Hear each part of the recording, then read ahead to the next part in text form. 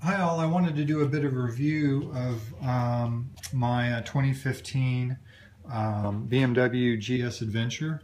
I just got back from about a 2,000 mile journey, and the bike currently has about 6,500 miles on it.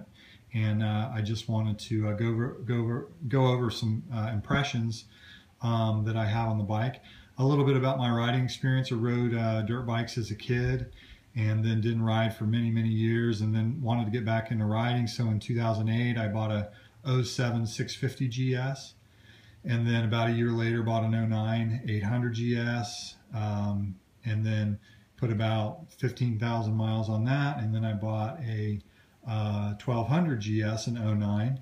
It was a demo, and put a ton of miles on that, and sold it several months ago, and then bought this Adventure. So this is where, to me, this is the most refined of all those bikes. I don't really have a lot of complaints about it at all. It's incredibly comfortable, powerful. It's just feels like a very extremely refined and well designed and ergonomic motorcycle. You know, I love it. So, but I just wanted to go over a few things in terms of my impressions.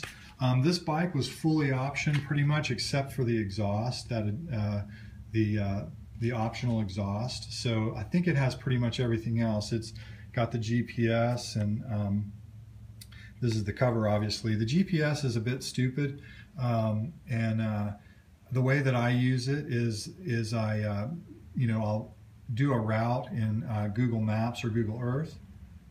Then I'll export it out and convert it so that it can be imported into Garmin Basecamp, and then I'll put the map from Garmin Basecamp on the GPS, and that works nice if I'm following a particular scenic route that I plotted out. So that works really well. The weird thing, you know, what I mean by it's stupid is, like, if I take a turn on that route that doesn't correspond to the route that I've uploaded, it'll try to always pull me back to a particular position, and it'll constantly recalculate until I exit out of the route, and then restart the route. Then it'll pick up from where I am. Okay, so yeah, it's a bit weird that way, and I think it needs to be a little smarter. The keyless entry is great. It's an option that I wouldn't think that I'd add to the bike, but once I've messed with it, the key is in proximity, and I can start the bike and do everything I need to do. It's just a great convenience feature that I really can't imagine living without. It's fantastic. So the other a little thing about the gas tank, this was a little quirk that I sort of discovered early on, that I had to really sort of push it down when I was closing it to make it lock, or else it was sort of half, lock, and then I wouldn't be able to open it. And so you kind of really have to, so I can't really even do it with one hand. So lock it there. Yeah. And so yeah, that took me a couple minutes to figure out, like, why wasn't it unlocking, and I had to push it down and lock it, and then I could open it. So probably just a little bit of lubricant in there would help it sit. The other option, the Shift Assist Pro, can't imagine living without it. Probably something I wouldn't have ordered on the bike if I'd had the opportunity to option the bike out. Use it 95% of the time on the downshifts, and just for, if I'm screaming through the gears and really accelerating hard, it's nice just sort of bang the lever up to change gears, and it's really fast and really fun. I don't ride like that often. To me, it's more like, if I'm slowing down, about to make a turn, coming up to a stop sign, it's nice to be able to sort of keep the power on the ground, if you know what I mean, just by hitting it, and you're not pulling in the clutch. And so it rev matches and everything for you. It's like the ESA. On the '09 GS, it came with ESA, and, didn't really think much of it after using ESA. And it just, it became something that I really feel like I couldn't live without. It's just so nice that, you know, to be able to change those modes and change the ride and everything like that. So Shift Assist Pro, highly recommend. You know, another, you know, something, the GS, the 09 GS had much narrower pegs. I love that these are much more comfortable. They're wider, you know. And again, you know, getting the GSA, one of my rationalizations was, you know, I wouldn't have to option the thing out or, you know, add a bunch of accessories. I mean, I've added a couple.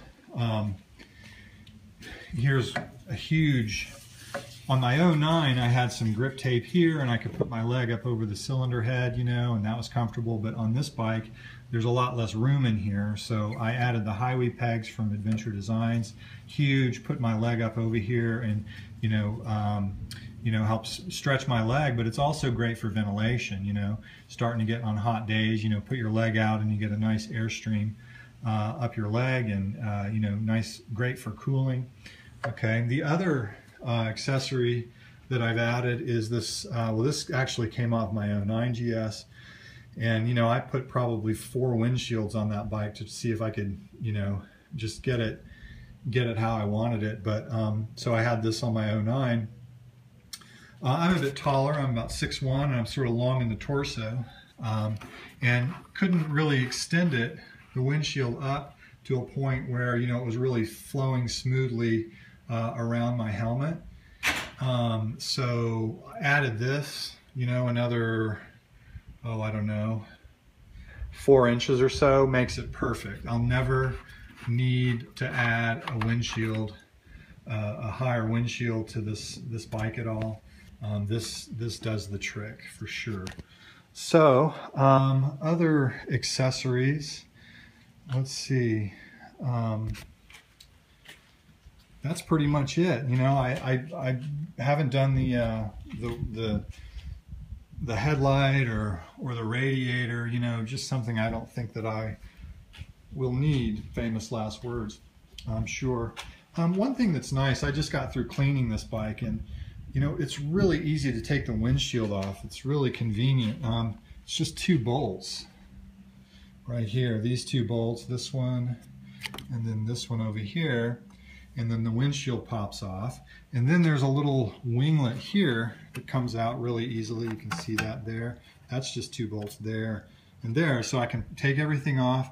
I can clean all the back of the speedometer and everything like that.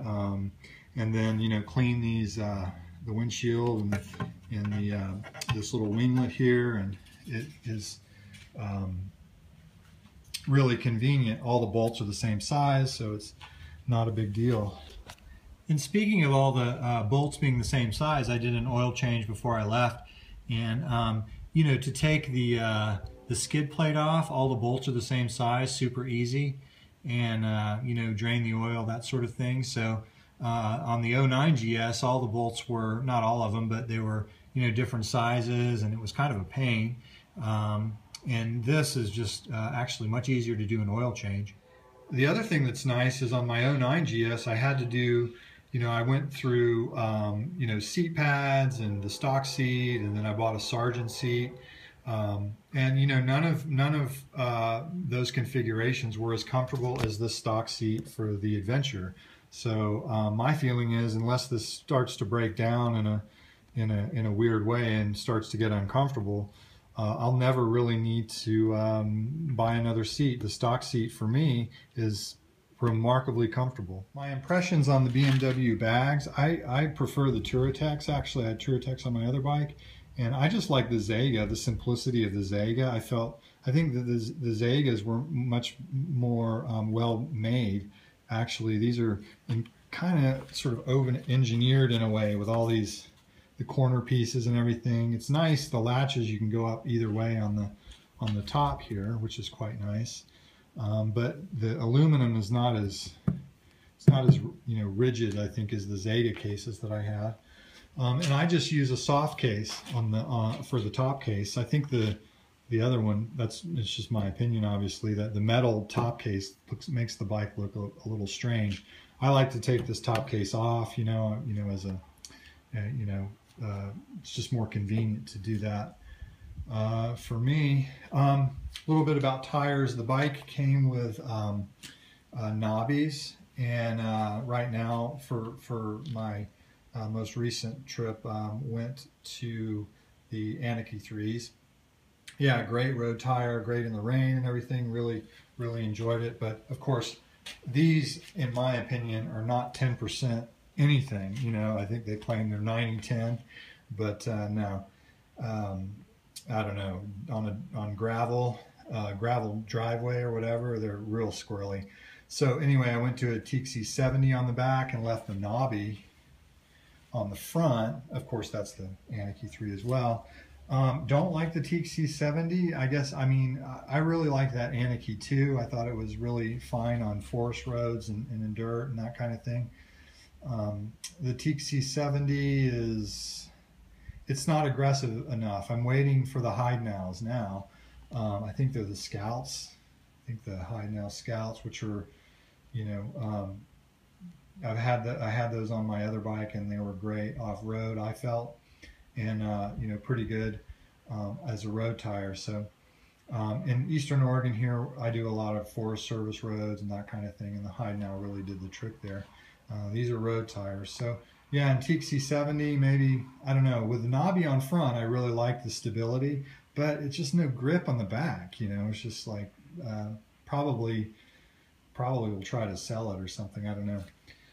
But if I have a complaint about the bike, it's lack of tire choices actually on the back. You know, that's a 170, and hide nail is not, I think they do a 160, which I think will work. And supposedly they're coming out with a 170, and I'll probably just switch to the hide nails. Other than that, here's a little thing that I did, Chibi 0007 on YouTube, and he got the idea from that video. He vinyl wrapped the tank, which I did. I think it gives it a nicer look, especially against the blue as opposed to the white tank. All of this stuff was, you know, really easy to take off, and the winglet, and then you need to take this whole piece off here, and easy to do. But if you're going to do it, what I would do is recommend that you get extra material so that you can kind of experiment. And if you haven't done it before, that's what I did, and I screwed it up a couple times before I sort of got the feel for how it all goes on and how it adheres to the tank and how you stretch it and heat it. I do have one of those little heater tools, and that makes a huge difference. So I was using that and sort of my hands and some felt just to get it. But it was all of 3 hours, you know, and it really, and I didn't, you know, first try, there's still some bubbles here, and, you know, I've got this little thing there, but, you know, nice protection for the tank, and I think it really makes it look better as well. I think it gives it a lot of nicer contrast, you know. And so other than that, that is a tour of my 2015 GS Adventure with 6,500 miles.